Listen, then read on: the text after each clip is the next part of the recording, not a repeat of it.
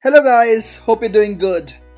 If you're interested to move to New Zealand and settle there permanently, I'm sure you would be interested in this video, because in this video we'll discuss the eligibility criteria of getting the New Zealand PR. We'll discuss the points table of the New Zealand immigration system through which you can actually apply the New Zealand resident visa, and we'll also see how many invitations are issued regularly, so you'll get an idea what is the probability of you getting the invitation for resident visa.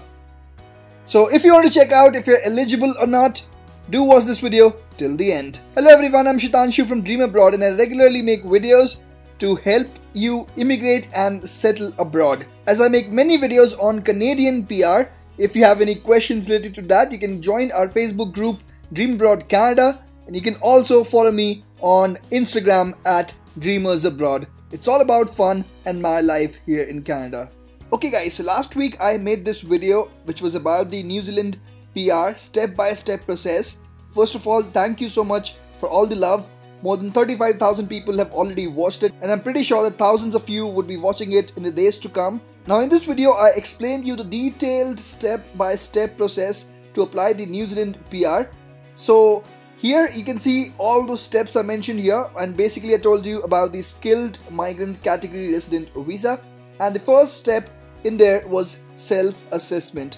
Now here I told you that the points are based on age, education, work experience, partner skills, also on skilled employment in New Zealand, and the minimum points are 160. So in this video we would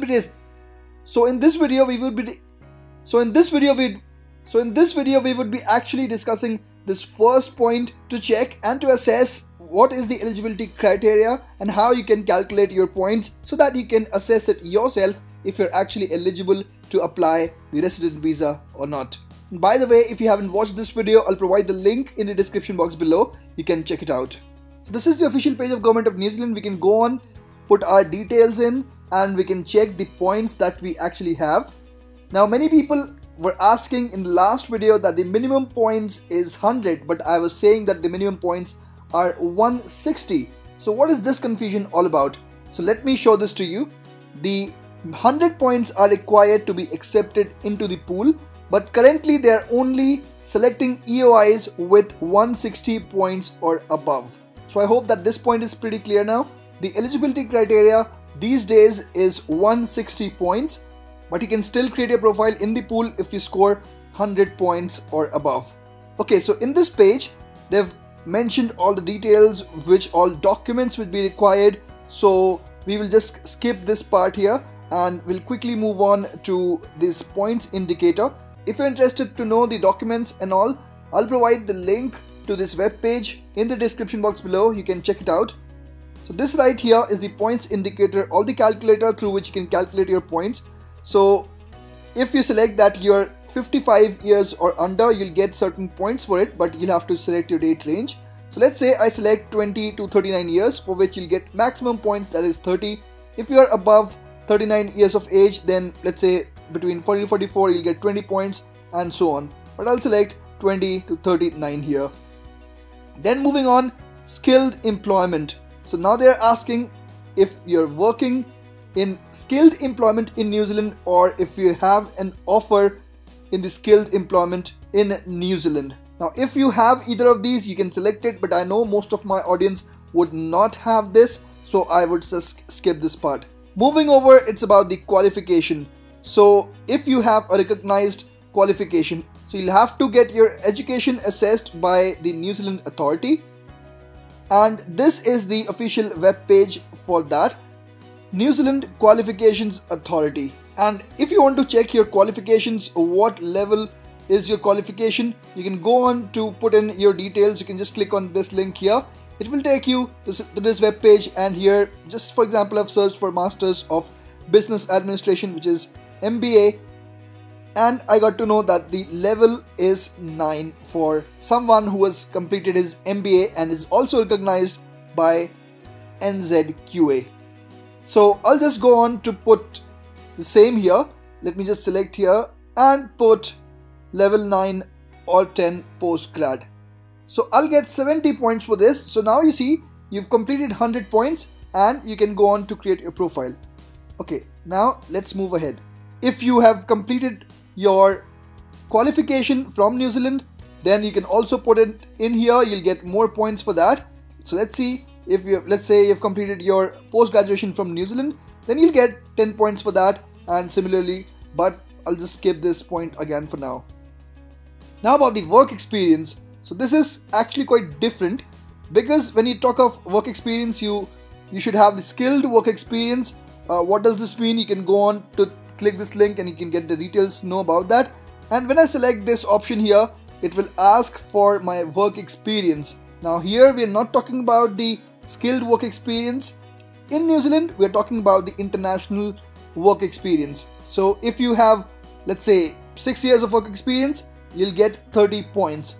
If you have 8 years of work experience, you'll get 40 points, and if you have 10 years or more of work experience, you'll get 150 points. So finally we have got 150 points here.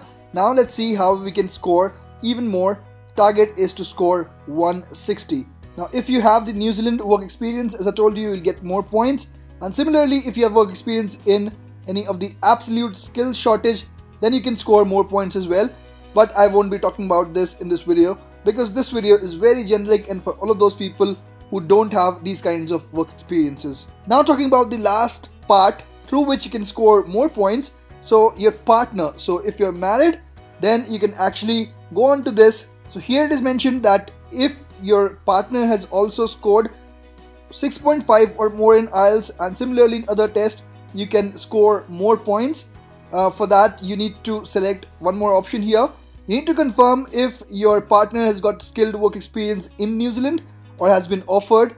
I'll skip this part again, but choose the most common part here, that your partner has got a recognized qualification. So once again it would come down to the recognized qualification. Let's say if I choose level 7 to 8 here, you'll get 10 points and you'll straight away get eligible. Now for a couple who have both got master's degree, you can score even more, because you'll get 20 points and your score would be 170. So basically this is how you can actually calculate if you would actually be eligible to apply for the New Zealand PR, or rather I should say you would be eligible to apply the skilled migrant category resident visa. And yes, if you have the required score, then you can definitely apply. Now let's talk about the number of invitations that are issued every year. As I told you in the last video, since last 11 months they haven't conducted any draws, because their EOI process is on a pause at the moment because of the COVID-19 restrictions. But the last draw that they conducted was on 18th of March 2020, and they usually conducted these draws every 2 weeks. Now I have the details of this draw here. So even at the start of 2020, the cutoff score was 160, and mind it, not everyone who has got the score of 160 or above would get the invitation, but it depends on your profile and your score. So we can see that out of 684, most of the people, around 90% of the people, had the job offer. But yes, there were 10% people who did not have the job offer but still got the invitations. Similarly, in the previous months as well, we can see that more than 10% people, actually around 12 to 15% people actually got this invitation who didn't have a job offer. So yes guys, I really hope that you would have got the idea. It is actually difficult to get the ITA if you haven't got the job offer, but yes, it is not impossible. If you're interested in scoring good in the points table, you can actually start preparing so that you can apply for the New Zealand skilled migrant category resident visa. That was all the information I wanted to convey through this video. If you haven't subscribed to the channel yet, please click the subscribe button. If you have any questions, any comments, please put it down in the comment section below. And yes, do not forget to like and share this video with your friends. Thanks again for watching this video.